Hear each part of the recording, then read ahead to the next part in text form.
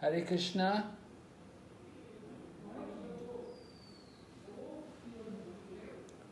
Hare Krishna. Hare Krishna. Can you hear me? Hare Krishna Maharaj, can you hear us? Yes, finally, yes. Okay. Okay, Maharaj, I'm going to ask you to disable your video because we think this might be a bandwidth problem. Sometimes it happens that if we disable the video, if all the participants can disable their video, we get a clearer audio feed. You'll still be able to see the screen, and we just won't be able to see you, but we'll be able to hear you. Okay. It might just make it a little clearer. Okay. Thank you, Maharaj. Okay, so we have Janmashtami Prabhu. Sorry, Ashutosh Prabhu wanted to say something. Ashutosh Prabhu. Maharaj, in the verse following, Nash Praishu Bhadrishu Varsha Srimad Bhagavatam, it is said, Tada Rajastamo Bhava Kama Lobha Daschaye Chet Etananavidham Stitam Satve Prasidati. So by regular attendance in Bhagavatam classes and by serving Bhagavata devotees, Tamo and Rajaguna subside and one is situated in Saptoma. This was the additional point I wanted to make. Okay, Prabhu. Thank you. Yes. Thank you, Ashutosh. By hearing. And Janmashtami Prabhu.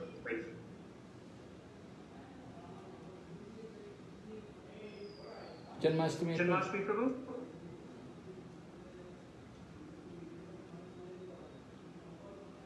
He's got his hand up. Janmashtami Prabhu. I was just out of the room for a second. I was just going to make a point about when Maharaj was speaking about, and Senator Keshava was asking a question about those that leave. And there was a study done by Yadunandan Swami when he was the temple, or when he was the president of the Bhakti College in Bangladesh, Belgium, of why sannyasis leave the movement. And he interviewed many of them that had left, stopped, at least left sannyas, and many of them had stopped practicing. And there was something common in every single situation, and that was that they didn't develop relationships with other devotees. So that's what strengthens us tremendously. And you know, if we don't do it, then there's a problem. Of course, that's coming up in the next shloka 4. But anyway, I just wanted to make that comment. Okay, thank you, Prabhu. Yeah, importance of association, peer association. Especially, you know, even you may have a big position, you may be a real big leader, a spiritual master. You don't want to be surrounded by only your disciples. You got to have peer association. You got to have people who can laugh at you and who can joke with you and who can see your faults and who can tell you things the disciples don't tell you. So it's important. I think the sannyas ministry now, when they train, when someone is applied for sannyas, and he's been accepted and he's on a waiting list, then they go through all these points, you know, to make sure that they have strong association. They set up facilities for that, where they're consulting with senior sannyasis and, you know, just regularly going on, you know, with sex loving exchanges. And as a result, there's been much fewer fall downs from the sannyas ashram. I attribute it to the work that the sannyas ministry has done. I mean, you know better, but it seems like it's been quite a turning point for our movement. We have to also remember that in Prabhupada's time, the people taking sannyas were much younger than what they are now. Yeah. And most of the people taking sannyas also were coming, there were Western bodies who were not so much aware of what sannyasi culture is and what the vow of sannyas means. And they entered into the sannyas order maybe prematurely. Yeah. So, yeah, now it's they have to be a certain age and they have to be on trial for several years. Yeah, usually 40. Usually 40 is like the minimum age. 40. Yeah, but in Prabhupada's time, you know, you had people, 20, they were all 20s, you know, young men, very young men. My first GBC was 19 when he took sannyas, I think. Anyway, yeah. Yeah. That's the point. So certainly different. So. Okay, so we'll go ahead. Can we, Prabhu? Yeah. Krishna Keshava, thank you. Yeah. Someone like to... Janmastami, Prabhu, you could read this?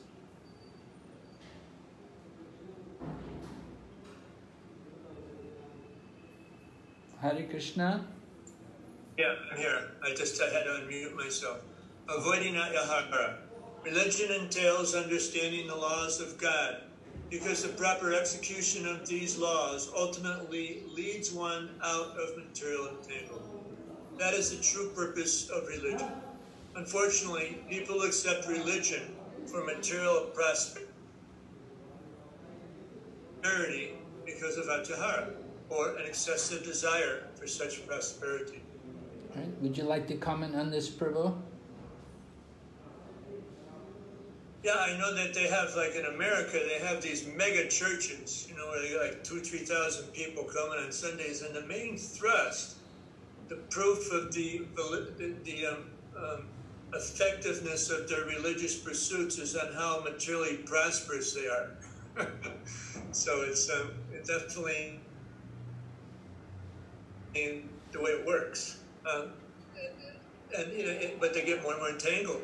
As we see, as we advance in Krishna consciousness, we care less and less about, you know, these material opulence. It is not an issue for us as we make progress in devotional service. Even as grahastas, you know, that it's not something that we worry so much about. We know Krishna will take care of us. So he's our ever well-wishing friend, and he's like a father to us. He gives us what we need. And can you respond to to this question on the bottom? How may devotees be affected by atyahara? Well,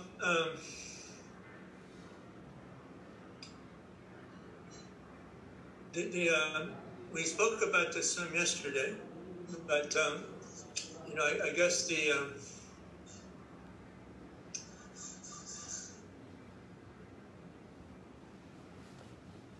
over in different, let's see, eating too much or collecting too much. So, you know, the tongue is very powerful, so we're affected in that way. And sometimes we overeat, and then it impacts us negatively in our ability to practice Krishna consciousness. The over-collecting part is, you know, it can be there. You know, where devotees just become so absorbed in making money that they just... Yeah, I would think like... their devotional service. I would think sometimes so we just have to be... Sometimes we see devotees, you know, they have their home in the West, and they have their apartment in Vrindavan, and they have another apartment in Mayapur. You know, when you walk around the housing here in the Holy Dham, you find only a very small percentage of the houses are occupied. Often they're sold, but nobody lives there. Very rare they live there. So could we consider that as atyahara? Having, you know, when you have more apartments and you don't live there? Well, at least they have an aspiration for living in the Dham. You know, I mean, I just came from the largest grahasta community in the Western world. You know, I spent like 6 years there. There's like over 1,200 devotees. But they, you know, we'll have maybe at best 25 or 30 that come for Mangal Arti, and maybe 15 to 20 come for Bhagavatam class. Why? Or attending because they're too busy making money. Now, some of it, you know, is just, well, they got to make ends meet, but I would say a good portion of it is atyahara, you know, not observing that, you know, avoiding atyahara. So, yeah, I mean, I was over in the West and I kept a place here. I'm glad I did it because now I got a place to come to. So I think a lot of devotees are thinking along those lines that they've got a place that they can do Vanaprasth, that they can retire in. Okay. And take shelter after all the hectic years, Okay, so that's nice. in the West. But it's definitely a much more supportive environment. It's much more supportive environment here for Krishna consciousness than what you find in the West. You're constantly being deprogrammed by your environment. So it's not, the strength of the average devotee is not nearly what it is in the Dham. Interesting, yeah. It's my experience. What about Sunday program? How many people come there Sunday program?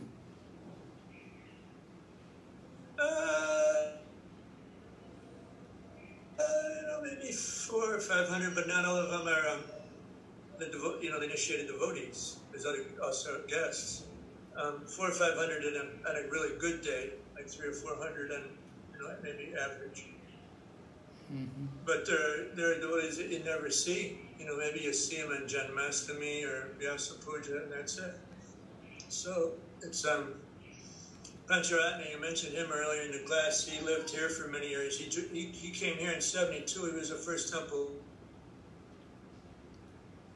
treasurer. And when his children came of age, he went to Alachua and lived there for about 8 years or so. And they needed their education. They went into university, etc. And he estimated that about 85% of the devotees there were not chanting their rounds, or at least all of them. That was his kind of estimate based upon his experience there. So I think it's probably true, and that they're just overwhelmed by the financial pursuits. Well, can we have some comments on this from other devotees? To avoid, Some other devotees like to comment on this? Ashutosh Prabhu would like to say something. Hare Krishna Maharaj. Hare Krishna. Maharaj, I just wanted to make a point. Maharaj, the eating aspect of Atyahara, we can deal with it by not accepting anything and everything in the name of vegetarian and only accepting bare minimum which is required for the maintenance of body, which was followed by the great devotees a lot. So we can do that. How do you do that? That's easy to say. How do you do it? By forming a habit that I will take a particular diet every day.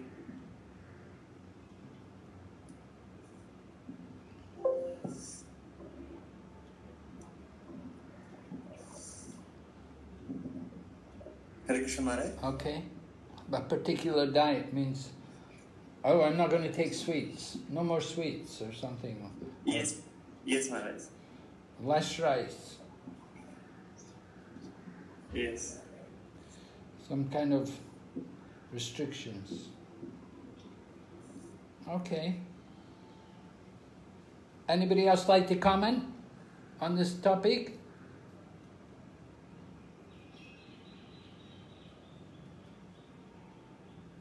Okay, well, go ahead.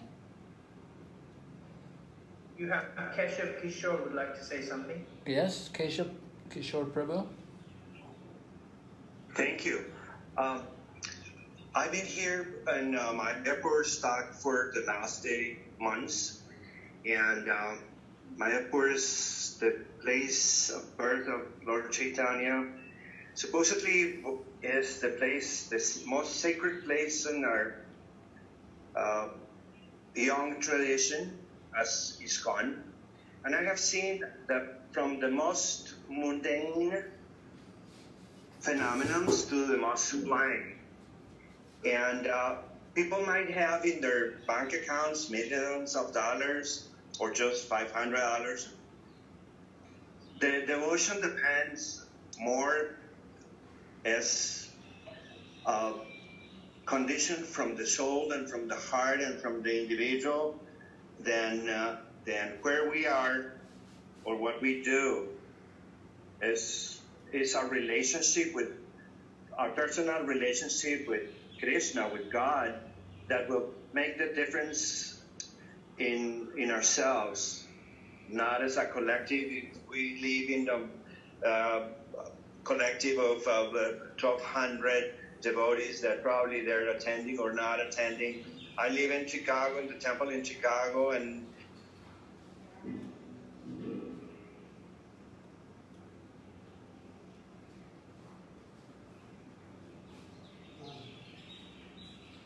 Hare Krishna. I think we lost him there. Kishore. When sorry, it was a phone call that was coming in. When our Guru Maharaj comes to the temple, it's 500 or 75 people that comes and attend the regular activities because Maharaj is in town. So I don't know. It's my point is that it's not what we learned, what we practice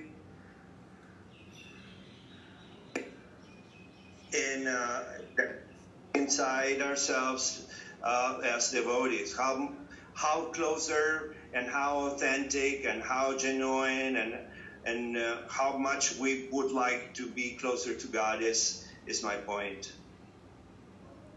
So 500 people come when Guru Maharaj comes there?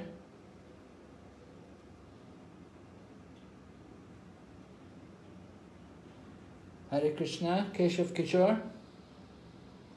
I think his audio must be cutting out quite a lot. Can we go to Amritesh Krishna Prabhu? He's also got his hand raised. Okay.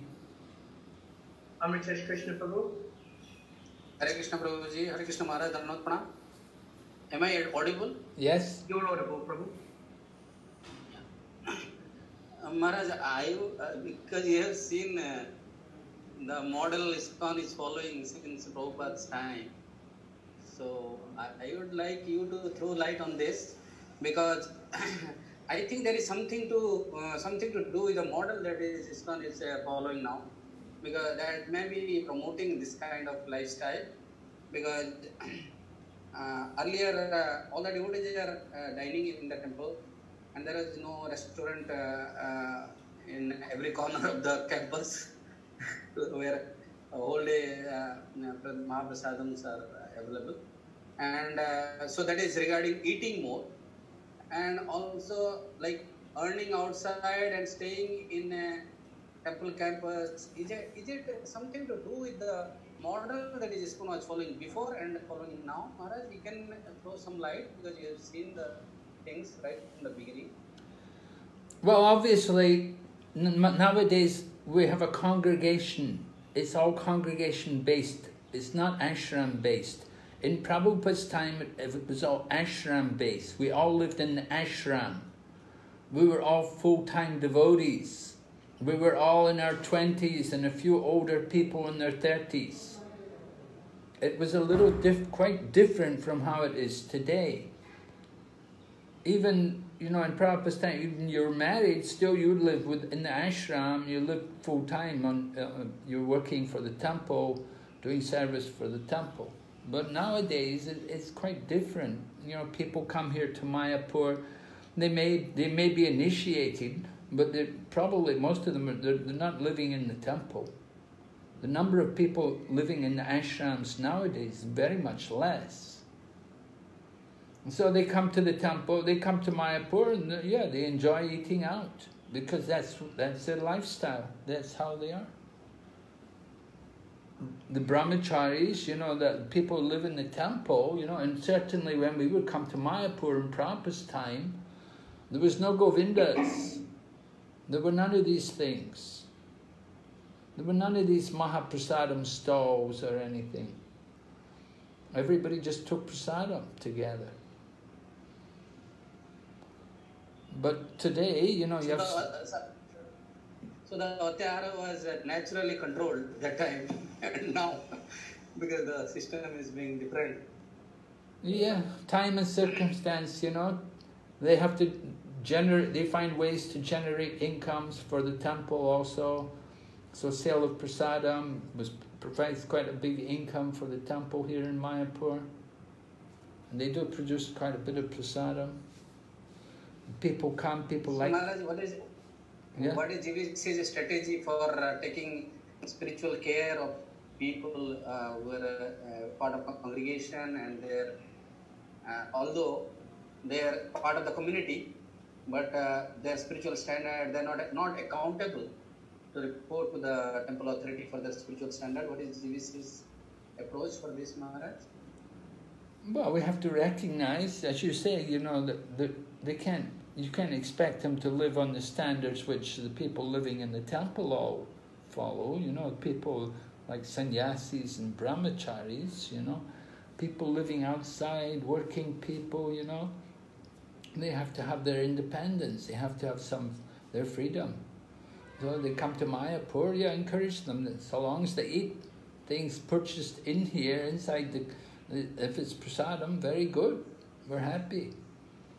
We can't expect them all to sit down in the Gada Bhavan and take prasadam, or in the Sulabh Bhavan, Sulabh Pavilion there, and take prasadam there. You know, they like to have... I'm more concerned about following morning programs or chanting their rounds. So if we are seeing a big percentage of people are slacking in their sadhana, so is there any strategy from GVC side to address to this issue? Well, you have to see how much they're willing to cooperate. How much are they willing to hear? If, as Janmastami Prabhu says, if they're not coming to temple, they're not very eager to hear. If somehow, you see, before you can instruct people, they have to be willing to take instruction. They have to accept you as a teacher and be willing to hear from you. Otherwise, it's a waste of time. They have to be willing, they have to be receptive. If you just simply talk to them and chastise them like that, you know, they'll say, who are you? You're not my guru. You know. They'll say, I've got other things to do. Before, maybe when they were young, they were serious about Krishna consciousness. One Russian devotee was telling me, I think they were saying they did some survey of the Russian devotees. The average lifespan of a devotee in Russia is about 6 to 8 years. That they come to Krishna consciousness, majority of people will stay somewhere between 6 to 8 years. And then by that time, they've had enough. They go away, they give up. And so if you get 6 to 8 years service out of someone, it's not bad, it's better than nothing. I'm sure the other temples also have the same problem. Keeping people active in Krishna consciousness is not easy.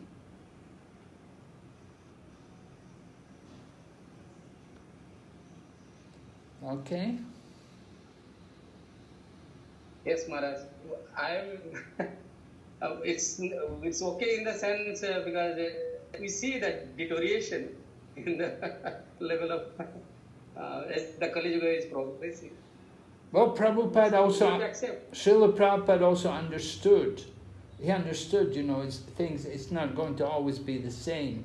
Therefore, Srila Prabhupada said, even if everything else falls apart, he said at least 3 temples should continue.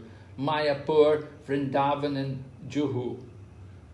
That was Prabhupada's will, you know, at least these 3 temples, they have to remain, they have to continue. Other things, they may fall apart, we don't know. Prabhupada understood, you know, it's not always going to be the way it was in Prabhupada's time, with so many young people coming and a lot of energy and enthusiasm. You know, times change. It's a different mood. But still, Krishna consciousness is going on. There's a lot of preaching going on. There's nice temples, the deities are being worshipped. There's a lot of good things.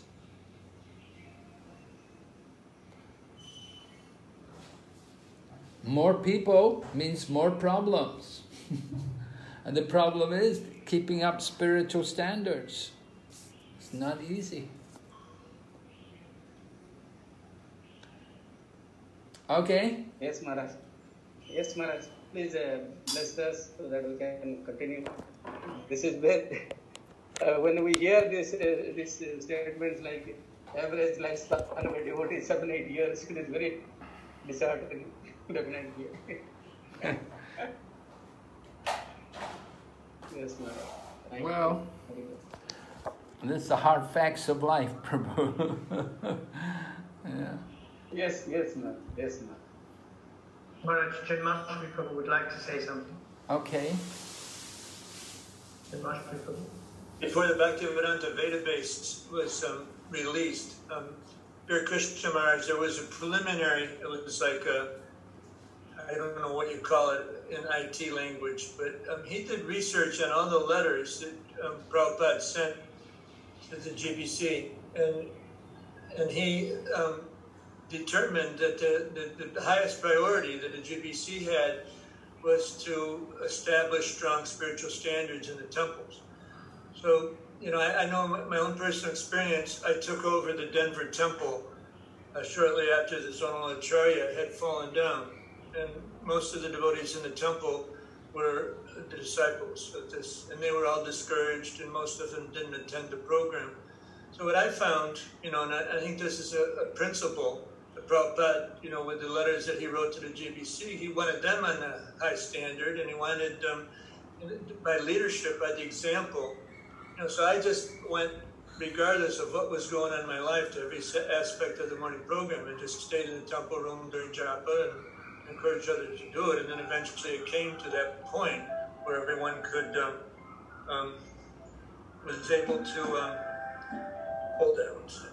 Was able to, you know, we had a really strong morning program attendance. So I think that, you know, a lot of, you know, turning this downward spiral around has to do with the leadership making a deep commitment themselves to do that. I'm not going to criticize, but, you know, that if the leaders are very present in the morning program, then the followers will naturally want to come.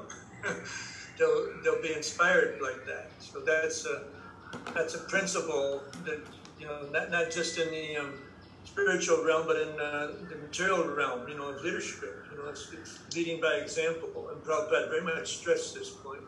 So anyway, just some thoughts on my side. Thank you, Prabhu. Thank you. Very relevant. Very much appreciated. We agree. Leadership, the role of the leaders, very important to have their presence. Okay, we want to go ahead. Prabhu, Krishna Keshava Prabhu, are you there? Yes, Maharaj. Can we have the next slide? Could you go ahead?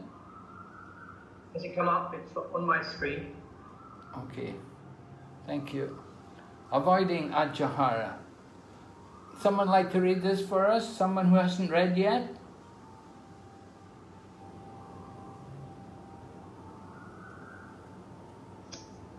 Lalita Mataji, are you there? Oh, Lalita Mataji is sick today. Asaf Prabhu would like to read. Okay. Asaf Prabhu, please carry on. You're on mute, Asaf Prabhu. Yeah, sorry, I didn't hear you for a moment. Okay. Avoiding Ajahara. Nasaktasya Vishayan Yatharham Upayunjataha Nirbandha Krishna Sambandhe Yuktam Vairagyam Uchyate. When one is not attached to anything, but at the same time accepts anything in relation to Krishna, one is rightly situated above possessiveness. A Brahmana who is satisfied with whatever is providentially obtained is increasingly enlightened with spiritual power. But the spiritual potency of a dissatisfied Brahmana decreases as fire diminishes in potency when water is sprinkled upon it. Okay. Srimad Bhagavatam 8:19-26. Would you like to comment on this, Prabhu? I'll need to think a minute about it, if I may. All right. Okay. I'll say something first, that in relation to the first verse, Rupa Goswami, very famous verse, we often hear the second part, Nirbandha Krishna Sambandhe Yukta Vairagya Ujjati. actual renunciation for the devotee is to utilize everything in the service of Krishna. We don't have to give up something if we can use it in Krishna's service. So we shouldn't be attached to anything, but at the same time, we should be able to use it in Krishna's service. And then the Brahmana is described in the second part. Satisfied Brahmana. Qualification of a Brahmana. They should be satisfied. The qualification of the mode of goodness. One in the mode of goodness is that they're satisfied with whatever is provided by the will, by the arrangement of providence. We may be rich, we may be poor, we may be working hard, we may be having great struggles, but oh, we're sad. This is Krishna's plan, He's got me working like this, we accept it. So Brahmana should be satisfied. Sometimes you know, the Brahmana has many children, sometimes doesn't have any children. Brahmana is satisfied anyway, this is Krishna's plan. Brahmana has a nice house, Brahmana doesn't have a house, lives in the street. Okay, we're not worried about it. Whatever is arranged by the will of providence, go on with service. So as devotees, we also want to be satisfied, try to be satisfied with whatever service is given to us. Prabhu, you like to say something now? Yes. The principle is clear. My personal thought is that this takes contemplation and meditation, this kind of attitude, because we do so many things. Every day we do different things, and to see everything in relation and in dovetailing into Krishna, I think this takes continuous meditation and practice. So as a goal, it's great. But personally, I think this will take some years to perfect. Okay, thank you, Prabhu. Yeah, we understand. We're practicing. Prabhupada often said, to be a Vaishnava is not an easy thing. We're practicing. We're trying to become Vaishnavas. So this is the state, sadhana bhakti, devotional service in practice. So we just want to keep practicing gradually, it becomes clearer, becomes more relevant, more meaningful. Can we go ahead, Krishna Keshav? Of course.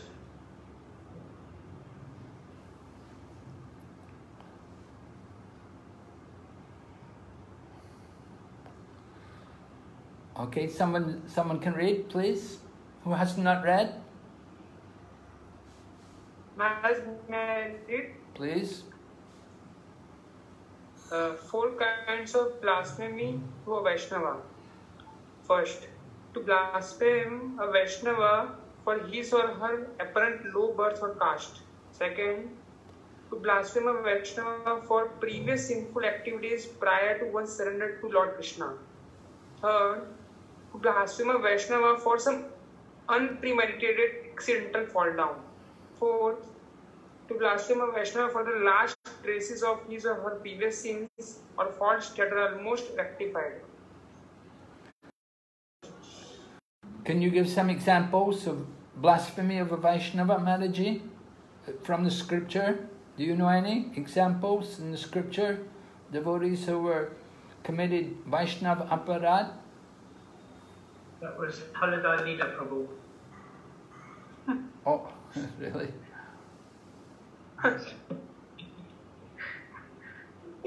Prabhu, Halada Leela? Yes. Would you like blaspheme? We see that like Gopal Chapal blasphemed Srivas Acharya, and then he got some disease. Okay. How did he blaspheme? What did he do? like they were all like in Sriva Sangan, Lord Chaitanya Mahaprabhu and all his associates, they were dancing all night, but Gopal Chabal was envious, and so he arranged some paraphernalia of Durga Puja and kept in front of his home. So in the morning, people judged Shiva Acharya that he was doing good Durga Puja. So Shiva Acharya, being humble, didn't defend, but Lord Chaitanya Mahaprabhu was very angry, and so Gopal Chabal got some disease. Okay, thank you, Prabhu. Yeah. Yeah, we're often told we must be very careful not to offend the Vaishnavas. Someone else can give an example? Blaspheming Vaishnava? Blasphemy?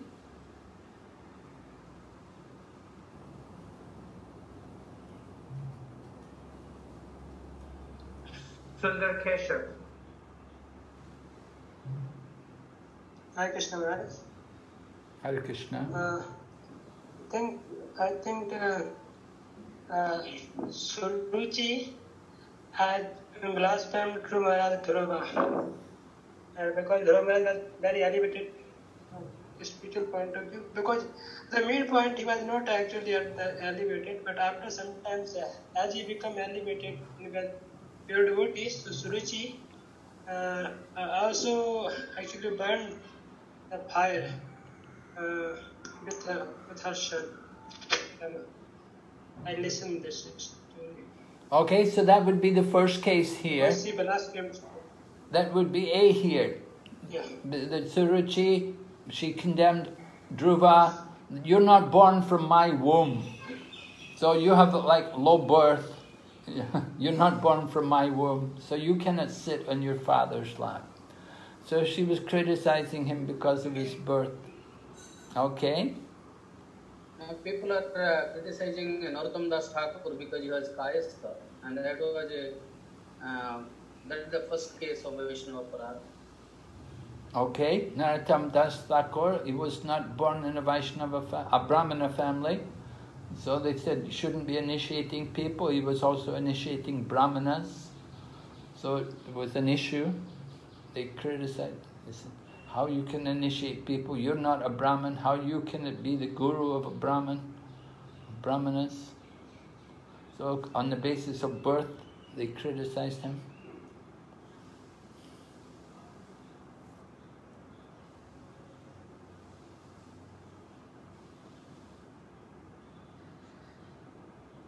Any other examples? B, what about B? Blaspheme a Vaishnava for previous sinful activities prior to one's surrender to Lord Krishna. Can you think of an example?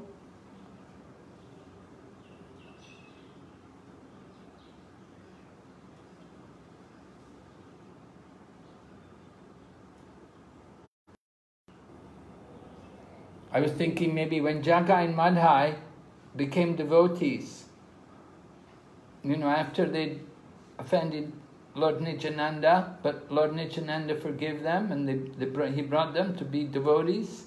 Then some of the Vaishnavas, some people were not very happy. They thought, oh no, these people are very sinful, they've done so many bad things. But they've come to surrender to Krishna. So we cannot condemn someone on account of their previous sinful activities. You have Keshav Shyam Sundar waiting. Yes? Keshav Shyam Sundar? Yes, Brahmanas. Some of the Gaudiya devotees criticize Prabhupada also for giving initiation to Western devotees.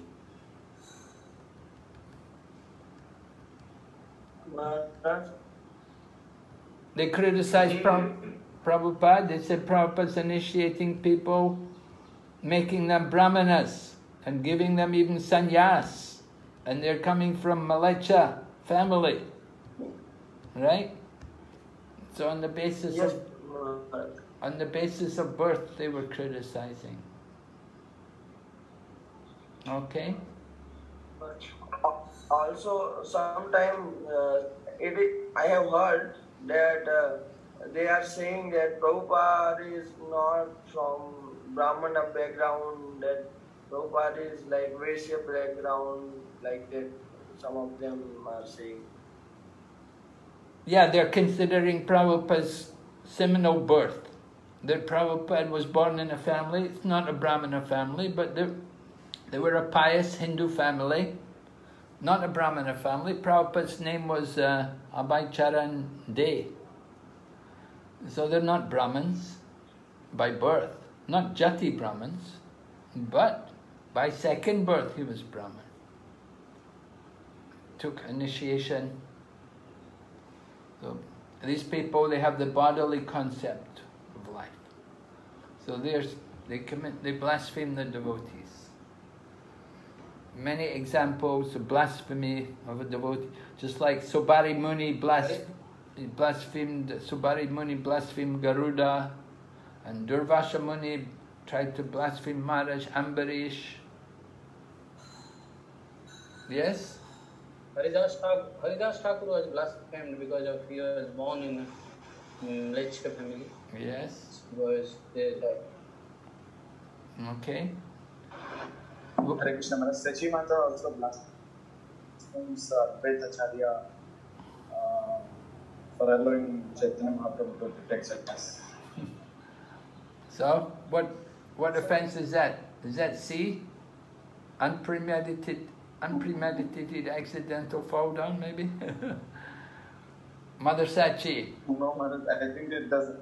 Yes. Mother Sachi, she didn't actually say anything, but in her mind she was thinking, is Advaita Acharya. He influenced Vishwarup to take sannyas. Okay, we'll go ahead, Prabhu. Thank you. Niyamagraha. Someone read? May I read, Maharaji? Please. Niyamagraha. Prabhupada's mood in adjusting details and maintaining principles. Niyamagraha. Practicing the scriptural rules and regulations only for the sake of following them and not for the sake of spiritual advancement, or rejecting the rules and regulations of the scriptures and working independently or whimsically. Okay, so niyam agraha, niyam, the rules and regulations. Can you give some examples, people being too much attached to rules and regulations? Do you have any experience of this in your own Krishna consciousness? Or can you think of anything? Yes, Maharaji. Like what little experience I have, like recent we saw that there was a Surya Grahana. So although we find from the different, some of the Acharya's commentary also and from Prabhupada's pastime also, that as far as ISKCON is concerned, there are not much consideration of deity worship during Surya Grahana. Also I have heard that even once Prabhupada ji said that in Vrindavan temple, you can close the altar and keep on doing the deity worship from inside.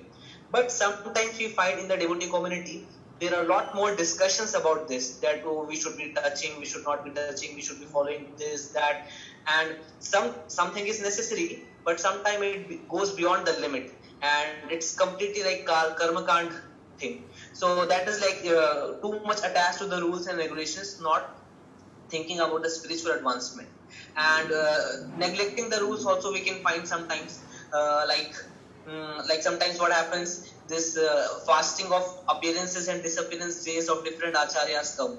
So sometimes, although that is for our benefit, Prabhupada ji also says in different purports that we should keep fast, it will increase the austerity level. So but many times we can see that we neglect sometimes the fasting of different appearances and disappearance day. So it is sort of whimsical attitude and just neglecting the rules and regulations. So this I have little experience, Maharaj. Thank you very much, very nice. Yeah, Prabhu was pointing out about the solar eclipse recently. One devotee was saying that Shruti Kirti was Prabhupada's servant, and he travelled with Prabhupada. And when there would be an eclipse, Prabhupada would not change anything. He kept his own schedule. He kept the same schedule. didn't worry about it. Of course, Prabhupada, being the topmost Paramahamsa, he can do like that. He's above all rules and regulations. We're not so much transcendentally situated. But certainly Prabhupada did say for the deity worship, it could go on, just close the curtains. Okay, any other examples about too much attachment for the rules and regulations? The main problem is too much neglect of the rules and regulations, right? That's the big issue. People neglect the rules and regulations. They think, oh, 4 principles, it's too much. If it's just only 3, it's okay. Oh, 16 rounds, too much. It should only be 4 rounds or something. People want to minimize the rules and regulations. Okay, how did Prabhupada adjust some rules and regulations? You must have studied this in Nectar of Devotion. Prabhupada certainly made a number of adjustments in the rules and regulations. We make a distinction between the principle and the details, right? So adjusting details, Prabhupada's mood in adjusting details and at the same time maintaining principles. So principle, would someone like to give an example about what's the principle and what would be the detail? Mataji? Let's hear from the ladies. We'll hear the ladies first. Give them a chance to speak. Adjusting detail, maintaining principle. Can you give an example of principle and a detail?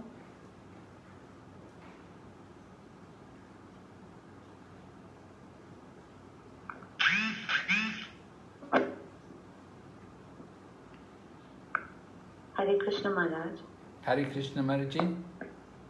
What's your good name? Maharaj, Shweta Maharaj. Okay, Shweta. I can give a very simple example, like we do in the of my experience in our study. As a medical student, we are given a set of principles that we are supposed to follow. So the basic simple principle of sepsis, which means prevention against any kind of infection. So we do the basic hand washing to any kind of procedure that we do. The principle behind is prevention of infection, cross-infections, the basic principle. But according to time, situation, there is manipulation, but the principle remains unchanged. Like for example, you're working in a rural area where you don't get the facility for preventing your, like uses of sterile gloves, so you might use clean gloves. But still, the principle remains unchanged, but there might be manipulation in certain details, but the main principle will remain unchanged. Just a simple example. Okay, so in your medical experience, you're working as a nurse or something? Do you have a job in the medical field? Maharaj, I used to work, but I'm not working anymore. You're not working anymore now. Okay. Yes.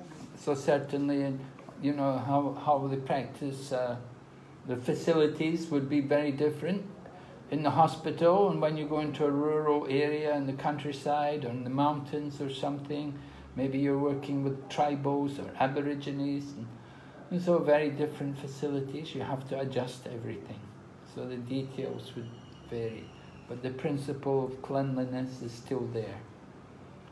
Can we have a Krishna conscious example? How do we apply, what principles are there and what's the details in our Krishna conscious program? Janma, somebody wants to speak? Yeah?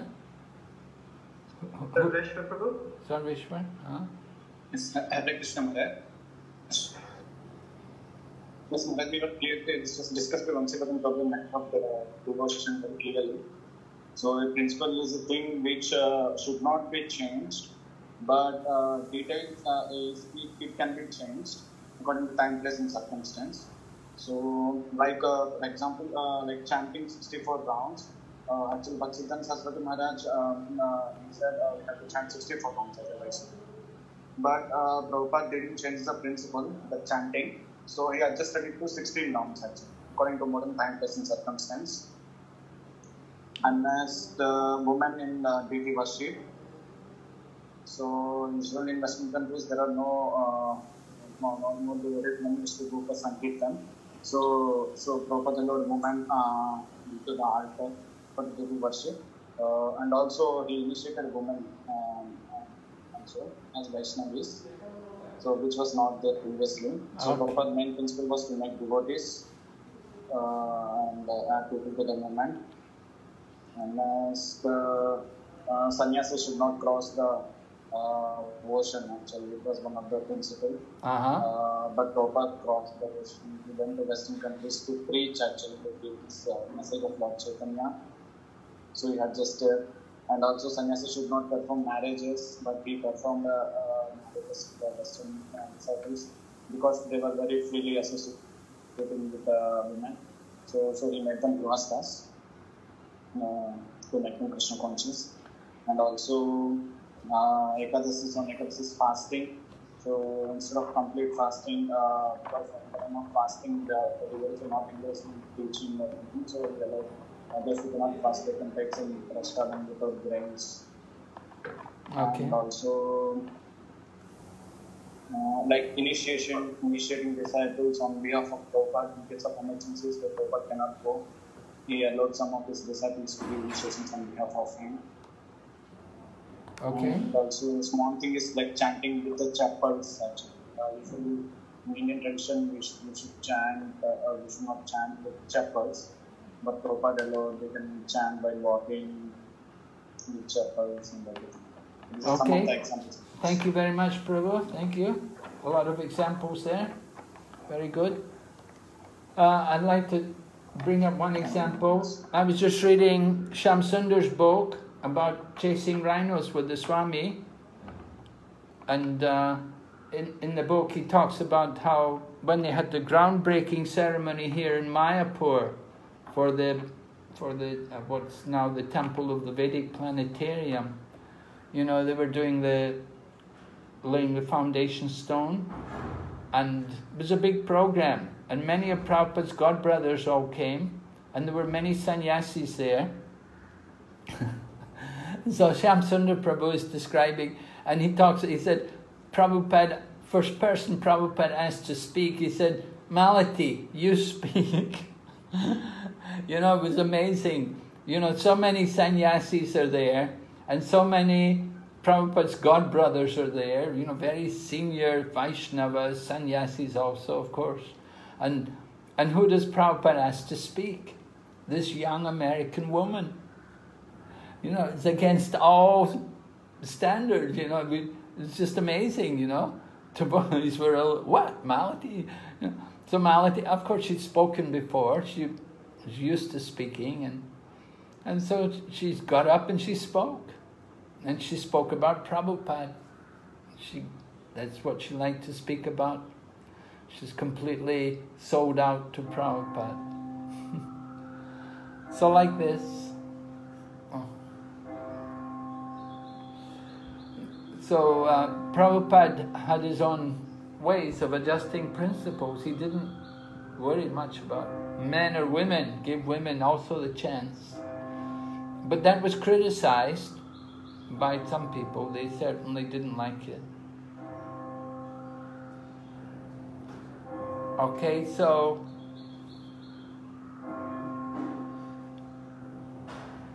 adjusting the principles.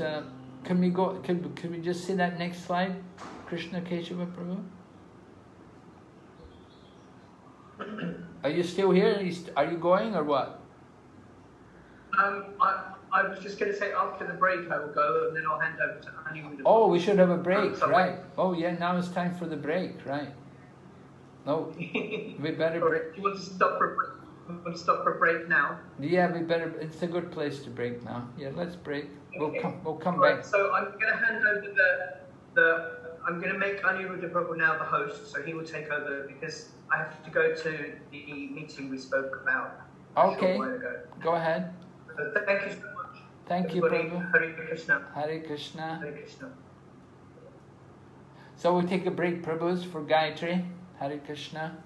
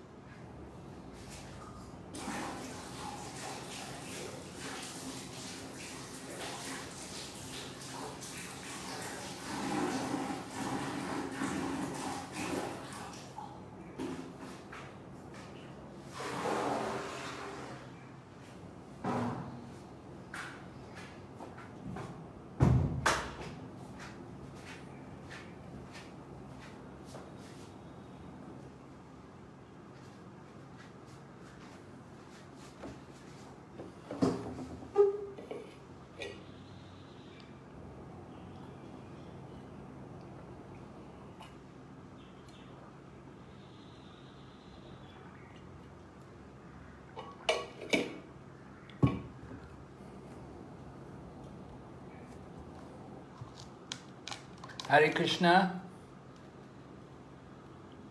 Hare Krishna Maharaj. This is Aniruddha. Aniruddha Prabhu. Hare Krishna. Hare Krishna. Hare Krishna. Can we go ahead, Prabhu? Could you move to the next slide? Sure, Maharaj. Okay, so this is quite a long text there. It's dealing with the pastime of Lord Chaitanya's servant Govinda and how he came to give Lord Chaitanya massage. Maybe you can go to the next slide also, Prabhu.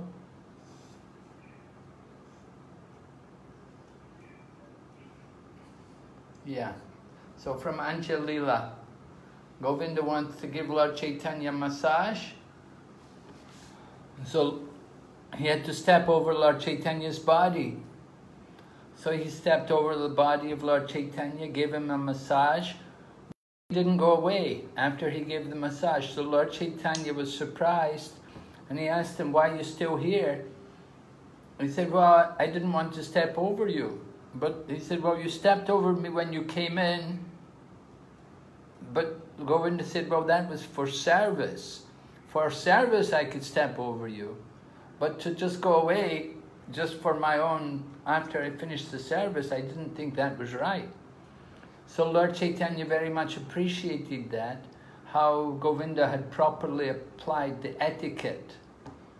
Right? The etiquette is that for service, you may have to break some minor principle to do some, but for the purpose of devotional service, then it's allowed. So, described there, these are some of the finer points of etiquette in devotional service. Only one who has received the mercy of Chaitanya Mahaprabhu can understand these principles. The Lord is very interested in manifesting the exalted qualities of the devotees. And that is why they engineered this incident. Go ahead, Prabhu. All right. Someone can read this for us?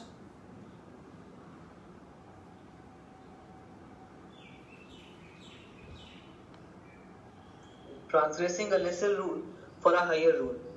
From the character of Govinda, it is to be learned that we may sometimes commit offences for the service of the Lord, but not for sense gratification. Srila Prabhupada, Chaitanya Charitamrita, Antilila, chapter 10.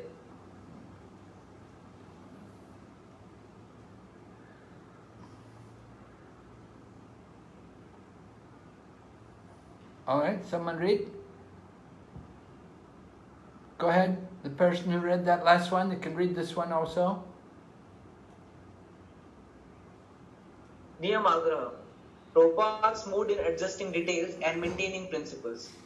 All the great acharyas or religious preachers or reformers of the world executed their mission by adjustment of religious principles in terms of time and place.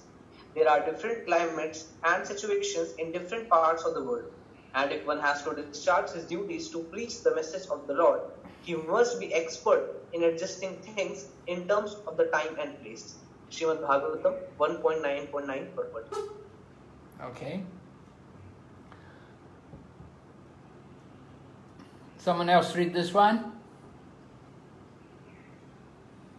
Niyamagraha Prabhupada's mood in adjusting details and maintaining principles. So a brahmachari is strictly prohibited to see even a young woman. But what can be done? In the Western countries, the boys and girls, they mix very freely. And if I say, my dear boys, you cannot see even a young girl, then finished. My business there is finished. Therefore, after a branch according to the country, according to circumstances, gradually they are coming to the professional stage. Okay, your voice is breaking there, Maraji. Can you go ahead, read this one also, Maraji? So we have to adopt Desha Kalapatra according to time, but we are keeping our principles as it is, but making arrangement according to the circumstances that is required. November 16th, 1973. Are you a married woman yourself? Sorry, Maharaj? Are you a married woman?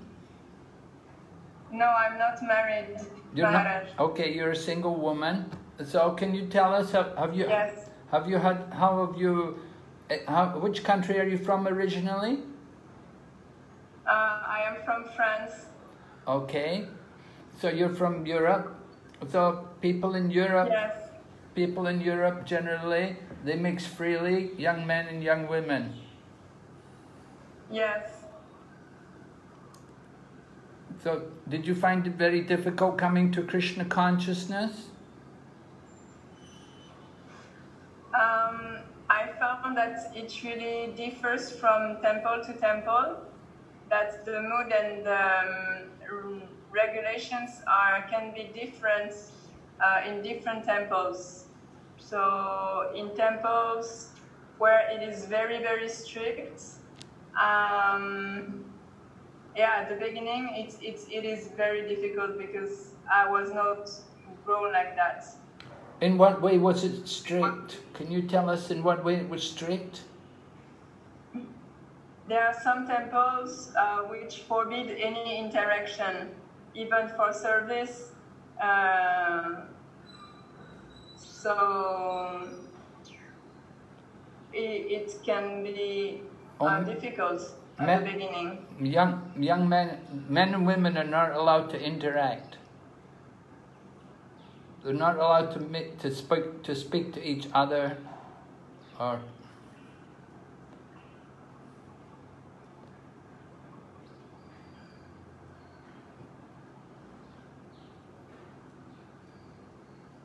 so. How do you find it in India?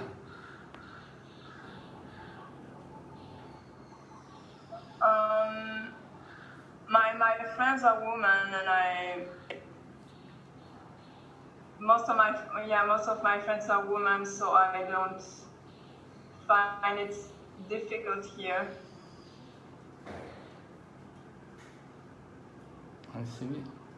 You don't have any problem being in India, being in Mayapur. Here in Mayapur, for example, they don't have a women's ashram. No. In France, did they have a women's ashram? Yes, in France they have temple. They have New Mayapur. There is ashram for man and ashram for woman. Okay.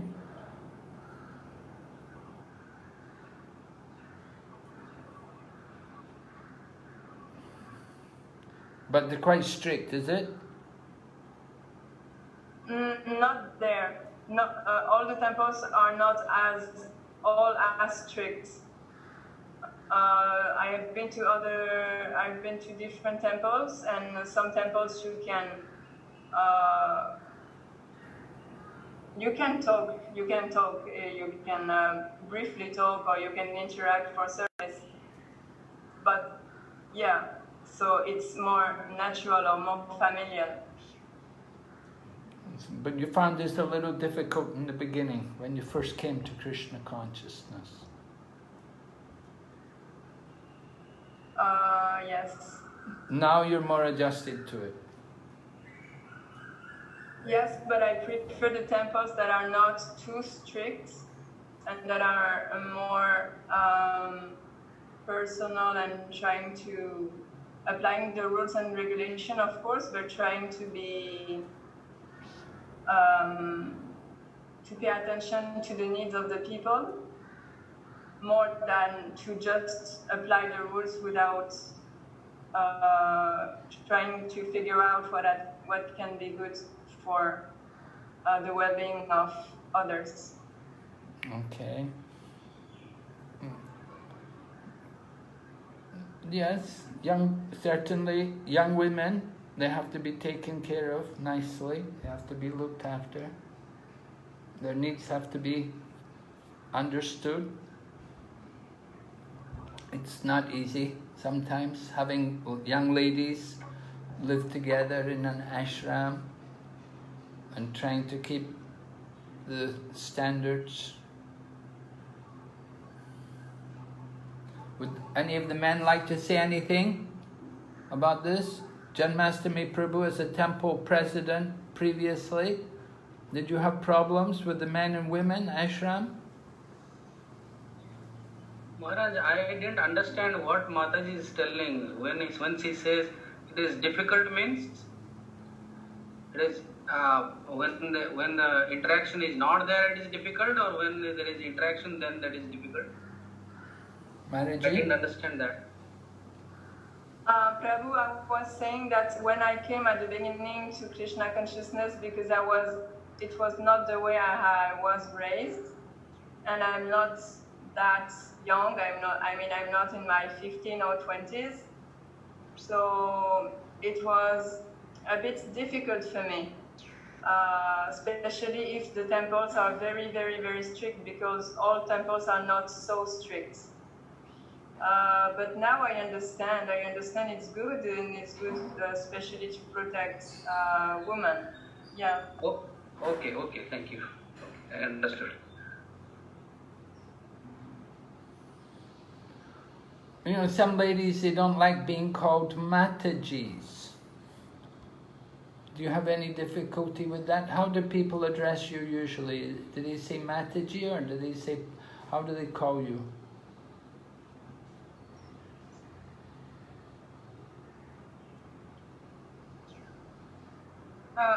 Are you talking to me, Maharaj? Yes, I want to know from you. How do you find, you know, when other men address you as Mataji or Mother and like that, you know? Do you have any problem with this? I don't have problem. Okay, that's good. I know, sometimes young women, they don't like being called mother. For some reason, you know. They don't like being given that kind of title. Okay, so Prabhupada certainly gave women the opportunity to become devotees and to take part in Krishna consciousness. And they do a lot of service. We have to admit, they do make a very valuable contribution to the Krishna consciousness movement. Okay, we'll go ahead.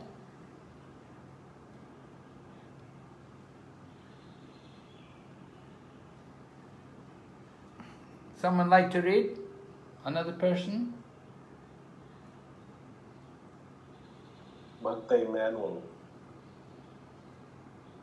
Niyamagraha, Prabhupada's mood in adjusting details and maintaining principles. A preacher must strictly follow rules and regulations laid down in the Shastras, yet at the same time devise a means by which the preaching work to reclaim the fallen may go on with full force.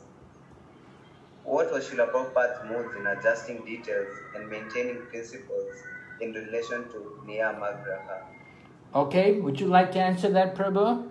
What was Srila Prabhupada's mood?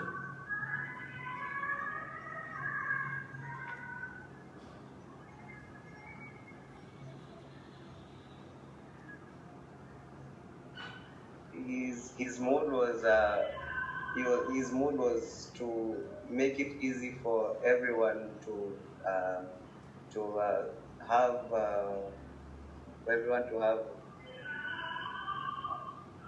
have good progression in Krishna consciousness.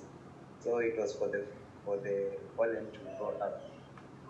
His mood was for everyone to be able to be engaged in the service without breaking going against the Shastras. Yes. Okay, that's fine. His mood was to allow as many people as possible to come into Krishna consciousness, and at the same time keep the principle of the Shastra. Okay, fine. Go ahead. And we'll see some examples Srila Prabhupada made. I think previous speaker already mentioned many of these things. Anyway, someone can read?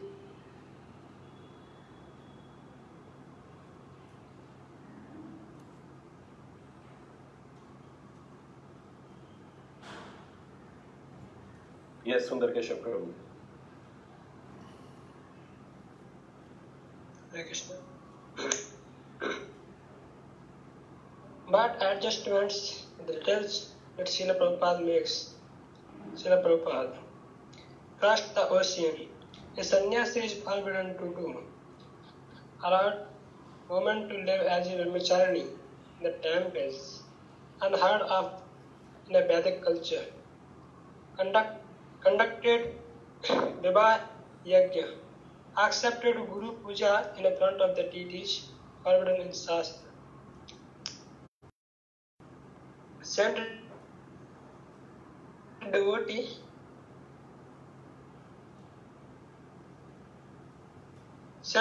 on the book distribution in Karmi cloth. Accepted the titles Prabhupada, much to his God, but the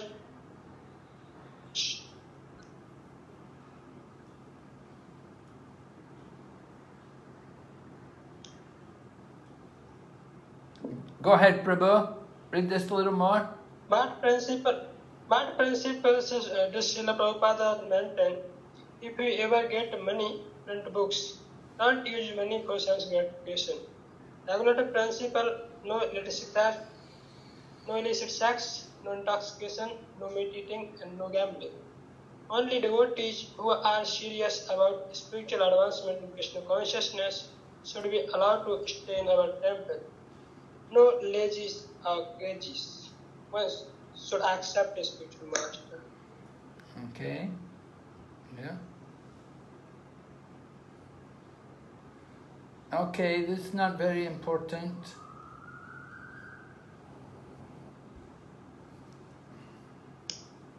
I have little questions, so can I ask now?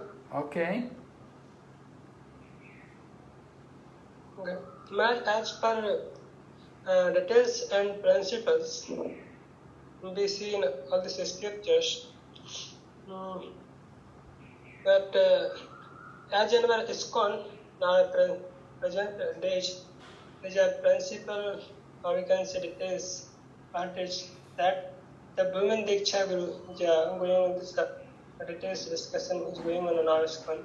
But we haven't seen in Shastra or in any other sampradayas anywhere else. And Prabhupada don't tell us about it. Prabhupada give the Brahman initiation to women, but Prabhupada didn't give the thread to women. No.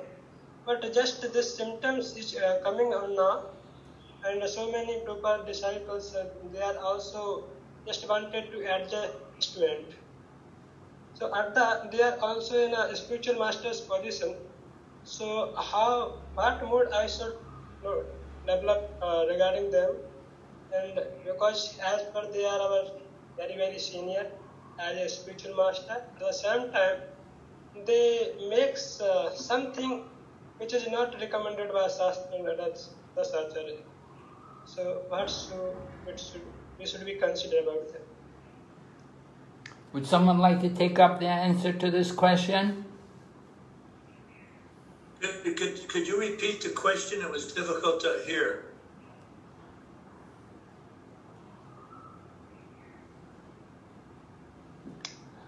Should I repeat? Well, maybe Maharaj could, sometimes your accent's difficult. So he's asking about the position of women, that what should our attitude be towards them in relation to them taking up responsible positions. Nowadays we have women GBC and we have women temple presidents, and there may even very soon be women gurus initiating. Certainly there's a lot of support for women initiating. So what should our mood be towards women like that, taking senior roles? Is it like that, Prabhu? Yeah, that's true. Because Prabhupada is saying one conversation, Prabhupada says, if any brahmanas if he is a Brahmana, if he is taking a position of Kshatriya, he will not be maintained to a Kshatriya's position because he has not an inherent character like a Kshatriya. Or when Kshatriya just he is opposing the post of a Brahmana. So just he is a so-called Brahmana, it's not actually inherent Brahmana. So thus only we create the disturbance.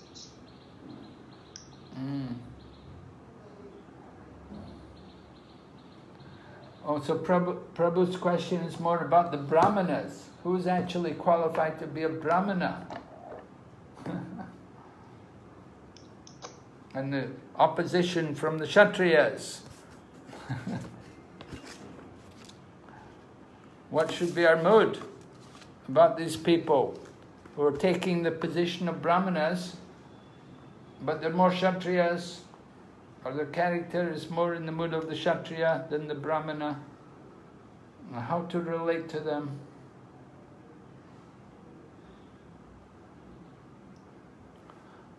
We have to understand that we're not practicing Varnashram Dharma.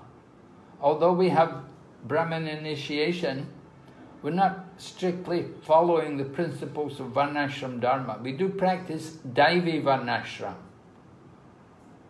No, sometimes for the sake of managerial positions, these devotees have to be, big leaders, they have to organize things, they have to be like a Kshatriya. They're just doing it as a service to Krishna. Just like, who was it? Parasuram. Parasuram was a Brahmana, but he became a Kshatriya. Right? And Vishwamitra was a Kshatriya, he became a Brahman. So according to the time and place and circumstance, we have to see everyone as a servant of Krishna. We have to appreciate someone taking on a responsibility for the service of Krishna. We don't classify anyone as a Kshatriya or a Vaishya or a Brahmin or a Sudra. We see everyone servant of Krishna. Prabhupada was asked, we don't label people Brahmin, Vaishya, Kshatriya. Everyone is devotee. That's Krishna consciousness. So we want to see everyone like that, Krishna conscious light. Anirudh Prabhu, you can go ahead, put on the next slide. Regarding the second question regarding Diksha Guru, as so many devotees just they are. Diksha Guru as what devotee? This Bhima Diksha Guru, just so many devotees, Prabhupada disciples, they are also supporting to them. But any Sastra, any Acharya, they don't tell anything about it. In Shastra also. Don't tell anything about what? Women Diksha Guru, just women. Oh, women Diksha Guru. There are so many other Sampradas also. Yeah. Well, we do know. What our attitude should be? What should be our attitude to it? Well, we have to see the spiritual. Towards this, as others, our spiritual master, which Srila Prabhupada disciple, we are very elevated, and sannyasis also. So at the same time, they are not considering, I think they are not considering the Shastra as well. So what should be attitude towards them? Okay, any of the devotees like to respond? What's your attitude towards women Diksha Gurus? Prabhu said it's not in the Shastra. Maharaj, can I reply on that? Okay. Okay, so in my opinion, this decision was taken by GBC. So, personally, I'm not qualified, and the proof is I'm doing Bhakti Shastri to start on qualification process. So there is no way that we can raise questions on decision of GBC. And apart than this, Atma doesn't have any gender. So this is bodily conception, male and female. And we can also see that in our class, we have so many Matajis who are studying neck to neck. God have graced them with a very intellectual brain, and they're studying, in my opinion, which is really very good.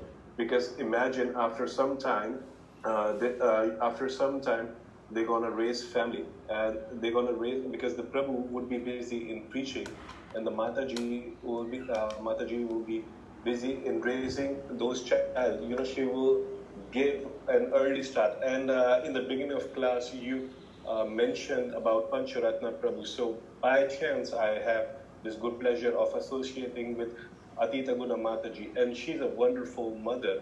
And I'm not saying that she's going to be a Diksha Guru, but what I'm trying to say, that she keeps reading on Bhagavad Gita every then and now.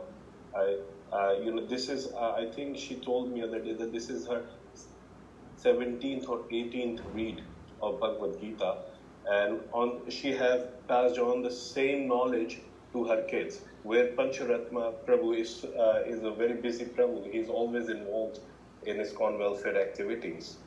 So what I would like to conclude that it's a fair and equal opportunity. And about the women Diksha Guru being Shastra injection or not, because if will be Diksha Guru, they're going to initiate people who are outside ISKCON now. They're not going to initiate already being initiated. So, and people who are already outside ISKCON, it's not that they are at a transcendental level. They need somebody, right? So they're going to help people who are outside the ISKCON. There is no conflict. And again, the study of Bhagavad Gita and all this course, there's one point which comes again and again. We have to become dhira, right? We do not have to become educated. We have to focus on serving Krishna and Prabhupada. And whatever happens in ISKCON is ultimately will of Prabhupada. So if this bill is passed, so that is with due consent of Srila Prabhupada and through his disciples. That's what I wanted to say. And we have Carlos Prabhu, who's raised his hand. Do you want to hear from him? Yes. Let's hear from Carlos. Okay.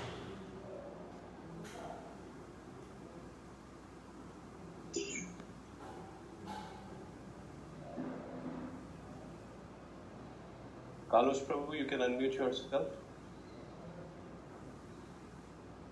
This is kind of a tricky question because I truly believe in quality of women in many aspects. Nowadays, women are fighting through feminism and some fortunate positions, some other ones that are unfortunate. I do believe that women have to have a much more preponderant role in ISKCON.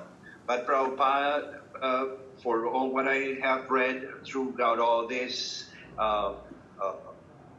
situation, traced some guidelines in which women were not considered appropriate for being Diksha Gurus.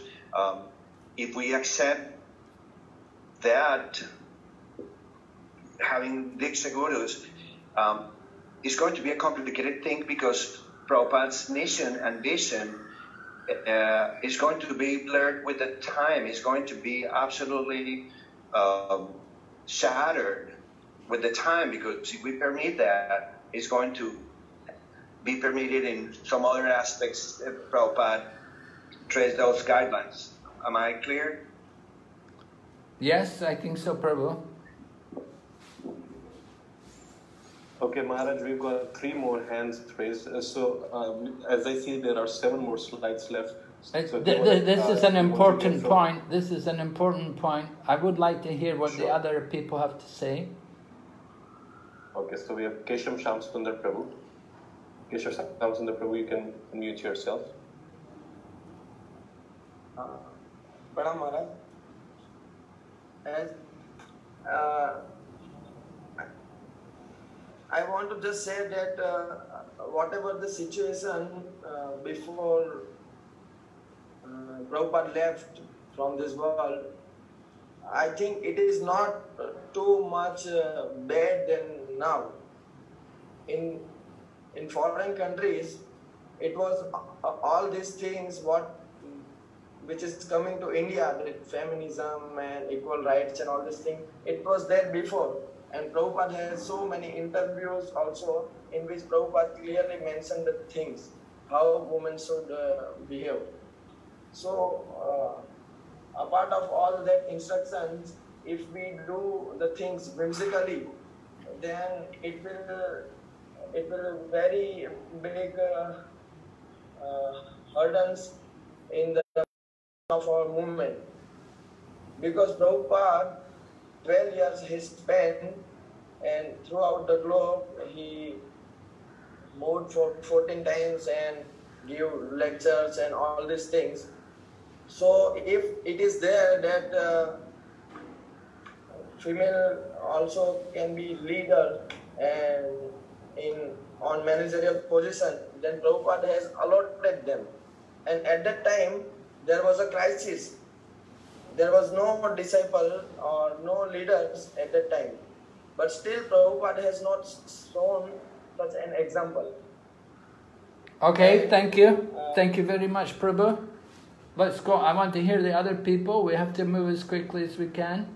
Thank you for your point. So many things that we can at least have some Sastri reference. Otherwise, dreams cannot be. Well, certainly it's all been decided by Shastra. They're certainly not making a whimsical decision. Discussion has been going on for a long time. And it's all a lot of Shastric evidence and so on. So thank you. Somebody else likes to say something? We have Bhakti Emmanuel, then Amritesh Prabhu, and then Arpit Prabhu. Okay, please be brief. Hare Krishna Maharaj. As for me, what I think about the attitude of our attitude toward this, the female dikshas and all other positions that they occupy is the same attitude we have when you go to hospital and we are served by a female doctor. Is the same attitude that we should have towards these diksha gurus, because the main aim is to get cured when you go to the hospital. And also our main intention and aim towards these diksha gurus is to get the message of Krishna and not other intentions. So I think that should be our attitude. Okay, thank you very much. Next person. Amritesh Mishra Prabhu. Hare Krishna Maharaj, am I audible? Yes. Yes, Prabhu, you are. Maharaj, I carefully heard his question, and he is asking about our attitude. So our attitude should be following the GVC, and because it is our responsibility to follow Prabhupada's told that I am GVC, so following Prabhupada means following GVC. And because we must always remember, while going towards analyzing the GVC's decision on the light of Sastri, all are very experienced devotees, and they have served and pleased Prabhupada. And our own spiritual master is also sitting in the group. So we should definitely maintain respect for the decision. It is our responsibility to follow the GVC, and it is GVC's responsibility to see Prabhupada's instruction are being implemented. Okay. So that is their primary responsibility. Thank you, Prabhu. So, let them do their responsibility, and our responsibility to follow the GVC. And they are very experienced devotees. If they see, they apprehend any problem, definitely they will revert back, as it has happened in past also. Okay, very good, thank you. With any problem, they can revert back. This was happened when zonal acharya system. Yeah. They revert back. Oh, yeah. So they will revert back. Yeah. Okay. Okay, Maharaj, we've got a question in chat through Abhimba Hari Prabhu. He's a brahmachari. His mic is not working, so he wrote. His question is, without taking sannyas, without taking austere, how can be a guru? That's his question. Yes, certainly can. We have many spiritual masters, they're not sannyasis. But austerity is naturally followed where there is devotional service. Anyone who does devotional service is followed by Gyan transcendental knowledge, and vairagya, detachment. So that is there, where there is genuine devotion. Okay, we want to go on?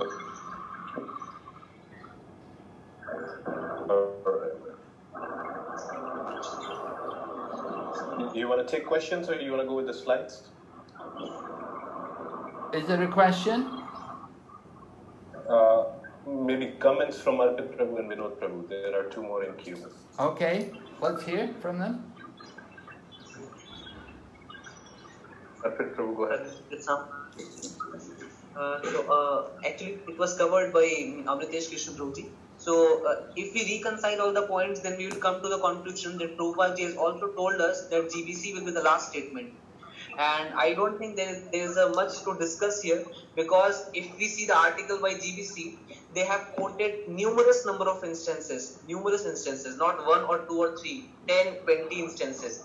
Like in one of the instances, Srila Prabhupada is saying, those possessing the title of Bhakti Vedanta will be allowed to initiate disciples. And one line above, Prabhupada says, I want that all of my spiritual sons and daughters will inherit this title of Bhakti Vedanta.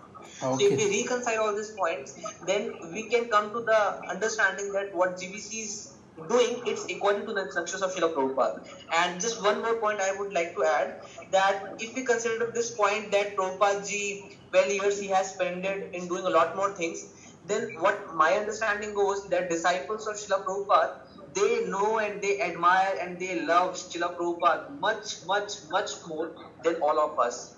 So what they think Srila Prabhupada had instructed them, they are trying to implement it in the right manner.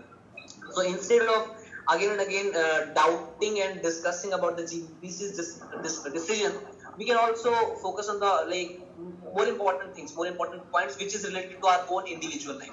This is on my personal level. I am sharing my particular view. Thank you very much. Thank you very nice. Thank you. Next, one more quote, one more opinion. Vinod Prabhu. Hare Krishna Maharaj, please accept my humble obeisance, Maharaj. Maharaj, I have two questions.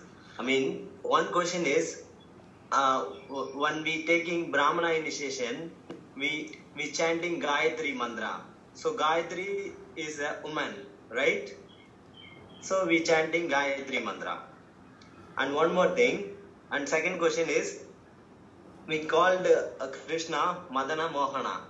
So we called as well as Srimati Radharani Madana Mohana Mohini. So I need to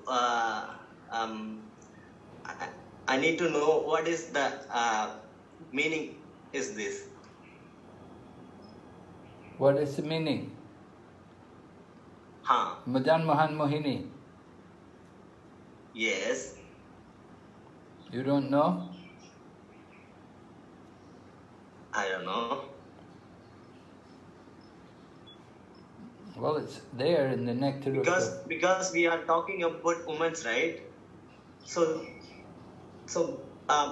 before Diksha, taking Diksha, we only chant Hare Krishna Mahamantra.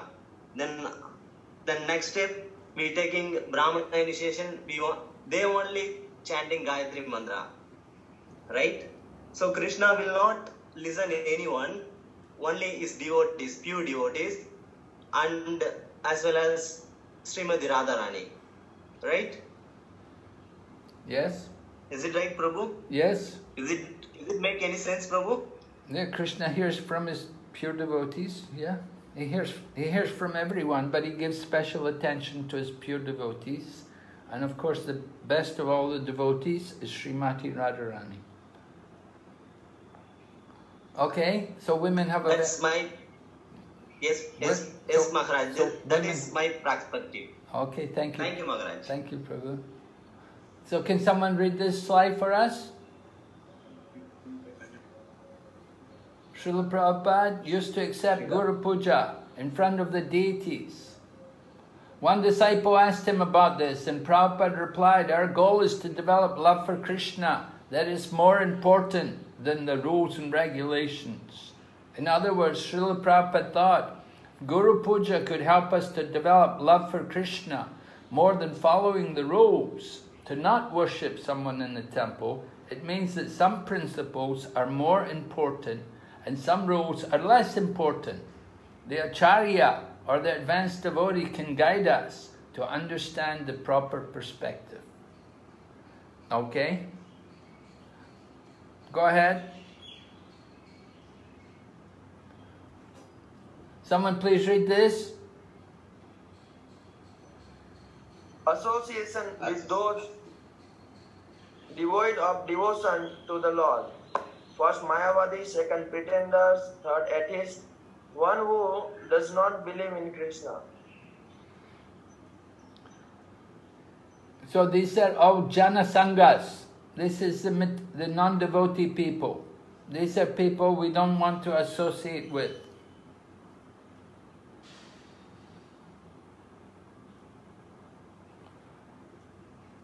So how do we preach?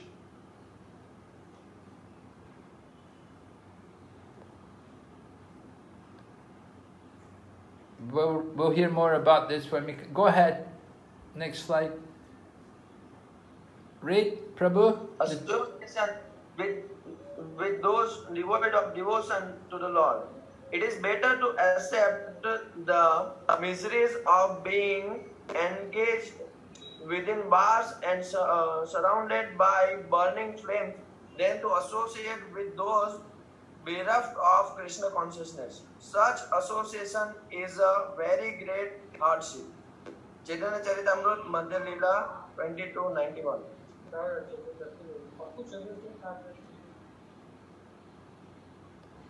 So the importance of association. Give up the association of non-devotees. Qualification. Lord Chaitanya was asked how to recognize a devotee. He said, they will give up the association of non-devotees. Very important. Lord Chaitanya was very strict with Mukunda, because Mukunda was associating with people, Mayavadis, impersonalists. Lord Chaitanya chastised him. He said, sometimes you come with a straw in your teeth, and other times you come with a stick and beat me.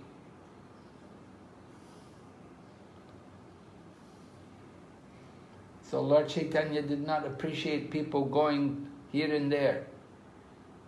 And similarly, Prabhupada also did not like devotees to go outside of the Krishna consciousness movement for association.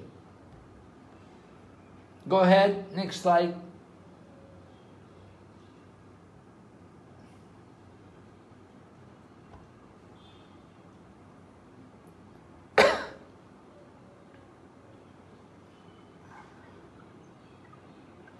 What's the page we're in? We're in Jana Sangha. Jana Sangha. Asat Sangha Tyag ei Vaishnavachar. Stri Sangi ek asadhu Krishna Bhakta ar. Association with men too much attached to women. Madhya Leela 22:88-90. Association with person who are not spiritually advanced is forbidden. Lord Chaitanya advised Asat Sangha Tyaga. One should avoid persons who are attached to the temporary. Asat is one who is too materially attached, who is not a devotee of the Lord and who is too attached to woman or enjoyable material things. Such a person, according to Vaishnava philosophy, is a person non gratis. Non grata. Srimad Bhagavatam 3:29-18. Illicit association with women outside of marriage. What are the symptoms of the age of Kali? They are: first, illicit connection with women; second, indulgence in meat eating; third, intoxication; and fourth, taking pleasure in gambling. Srimad Bhagavatam 1:16-10. Association with one's wife not according to religious principles. Sex life with one's wife is equal to prostitution if the regulations are not properly followed. Srimad Bhagavatam 3:14-33. When the wife is accepted as a sense gratificatory agency, personal beauty is the main consideration, and as soon as there is a break in personal sense gratification, there is disruption or divorce. Srimad Bhagavatam 3:14-19. Okay, so a lot of instruction there.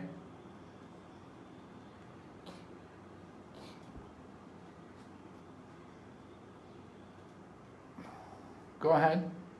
Go ahead. Next slide.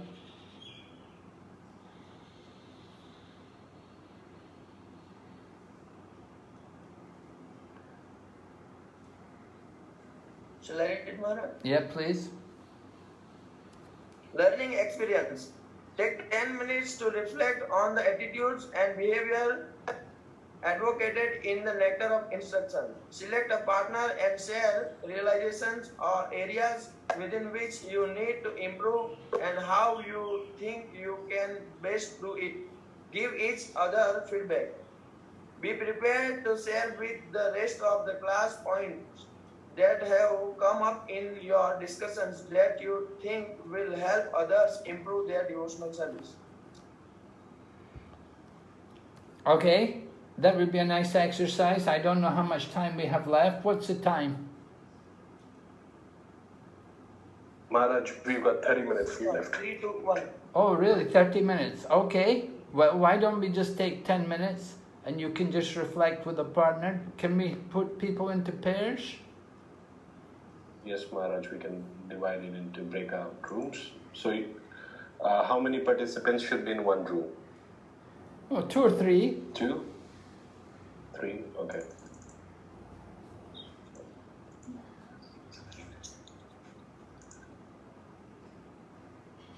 So I'm creating automatic rooms, Maharaj. Okay.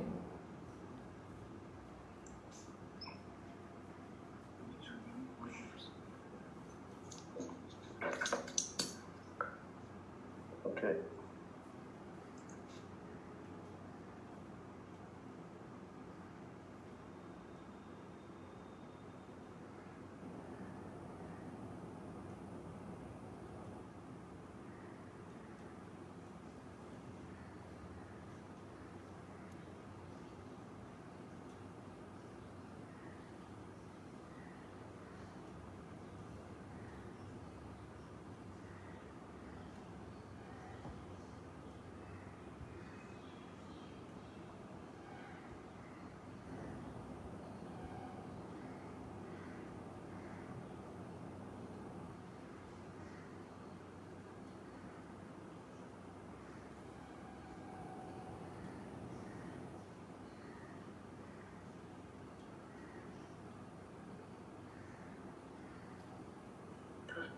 Maharaj, I'll set timer for 10 minutes for the discussion, all right? Yes, exactly 10 minutes because we're tight on time.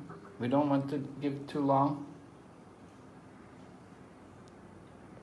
And post-discussion, for any questions and answers, shall we give them time or shall I ask them to mail Krishna Keshav Prabhu? They can mail Krishna Keshav Prabhu, yeah. Okay, we'll do that. Thank you.